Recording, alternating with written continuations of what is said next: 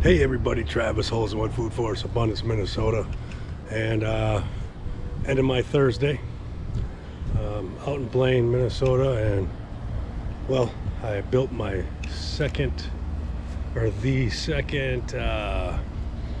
spiral here, and it was in the side of a hill kinda, so I had to dig out the hill, level it, and yeah, it was quite the project. It took me all day to do. Laying the bricks only took me a couple hours, but the rest of it took me about 3 hours to dig it out, get it all level, fill it in, and then get everything all, yeah, it was quite the project today. Out in this hot sun, it's pretty warm. But I'm gonna turn you around and show you this herb spiral. I think it turned out beautiful. I added some pea gravel to it for drainage, and now I gotta fill it up with sticks and logs and leaves and my secret dirt that I'm going to put in there once I get that. I'll be getting my dirt on Monday, and then I'll put all my good stuff in it, and then we'll put it in the herb spirals, and we'll be about 75% complete. No, we'll be about 50% complete, I guess. And but here we go, and turn you around. Check it out. Boom. Look at that thing. Look at that. Beautiful herb spiral. As you can see, 1, 2, 3. You can only see 8 layers, but there's actually 10 because they're down in the ground. And as we go around, you'll see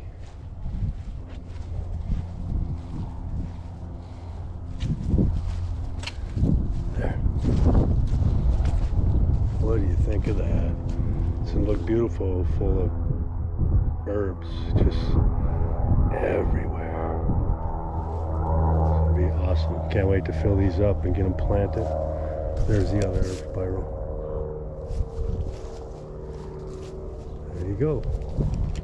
If you want one of these in your yard, get in contact with me, Travis at Food Force Abundance, Minnesota, or Travis at foodforceabundance.com, and or foodforceabundancemn.com, and get a hold of me, and we'll put one of these in your backyard, front yard, any type of brick you want, any style, any color. And then we got a 3-compartment compost bin, and as you can see, you throw all your food scraps, all your crap in there, and then when you turn this over, you're going to turn it over in the second bin, and then all your new created soil will be right in that one.